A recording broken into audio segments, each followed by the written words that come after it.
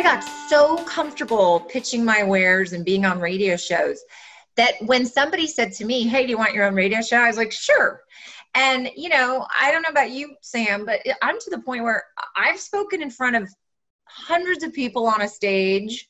I spoke in front of 300 men. You want to get nervous.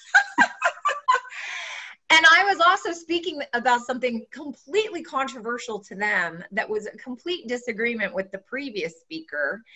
And I was fine, you know? So anyone listening to this that thinks like all of this is scary, it's scary if you're looking at your end goal. It's easy if you're looking at the right next step.